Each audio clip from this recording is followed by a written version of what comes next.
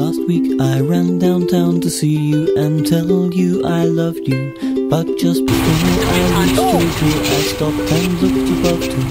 Pray to anyone who'd hear me getting the plug to wish myself luck to say you're the reason to my life. And it's a shame, no, it's a crime, but I've not told you that I love you. That's a welcome. Nobody I'd love to be with, nobody I'd ever be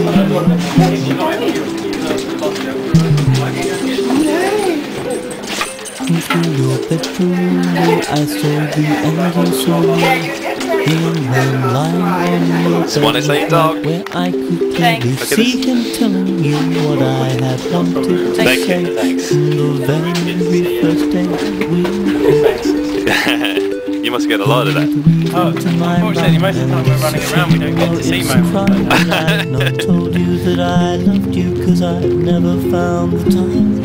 You're my happiness and sadness, the method to my madness. Nobody I'd rather be with, nobody I'd ever be with.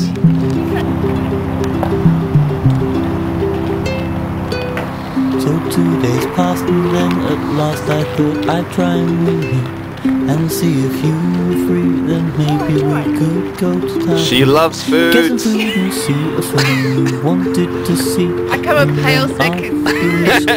Compared to food.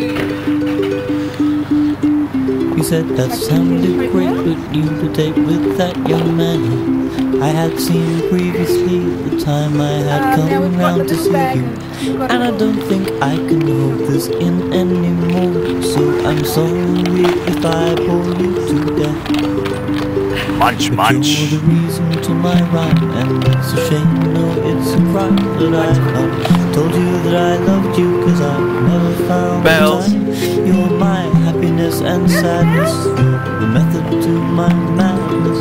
There you go, there you go. Oh, she is so lovely, so lovely. She's a beautiful dog. Told you that I loved you, cause I've never found the time.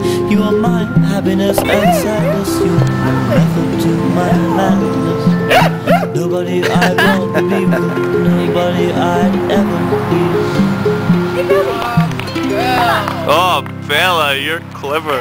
Scouty.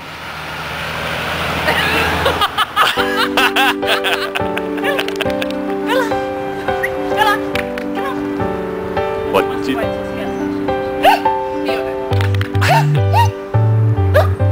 It's poison, it's poison. Good girl, Scouty.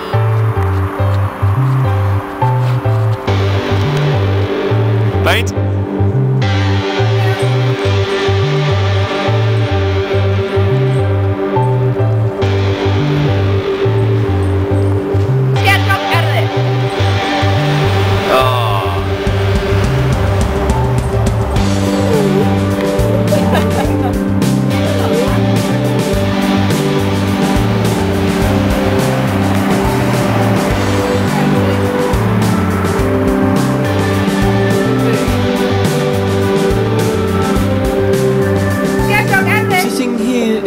That I can get some peace of mind, and I'm hoping that the paint fumes will provide me with the time to think about how I will go and turn this house into a home for all of us.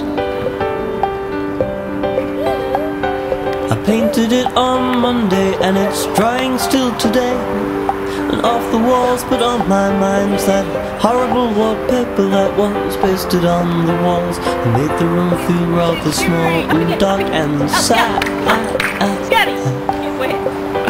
So I picked up the brushes and laid down the paper to start painting over this old home to make it feel like it's my own, but desperate not to be alone, cause this home needs a heart. And I'm watching the paint dry on the walls, and every time I think I hear the sound of someone coming near, I turn to see who's there, and there is never never anybody there at all.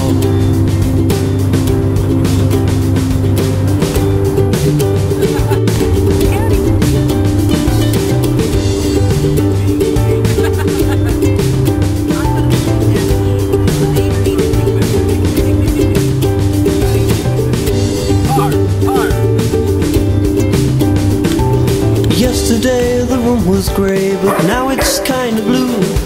It makes the room feel larger, it's an incandescent hue that makes me think of electricity and people living in the city below.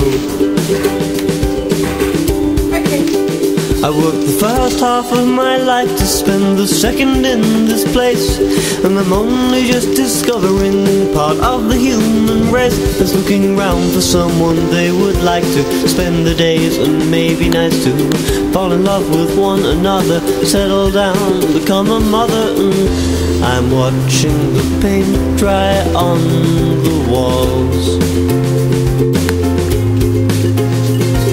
staring blankly to the ether, wondering if I could even be the man that somebody would like to give their all. And I'm watching the paint dry on the walls, and I'll wait for opportunity to call.